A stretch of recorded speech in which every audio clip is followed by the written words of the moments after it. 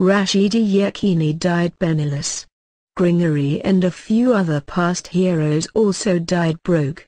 The guy in the picture is Bilyaminu, popularly known as Billy the Kid, a former Nigerian international boxer who won several titles in the 80s.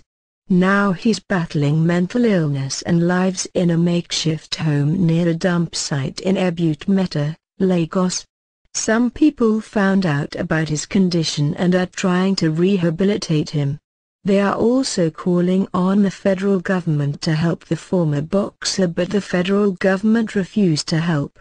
These people raised the Nigerian flag in their various fields, and now that they've fallen on hard times, governors and politicians are busy building mansions in Dubai and lavishing money at strip clubs. Should the government have a responsibility toward them? My answer is yes. What do you think?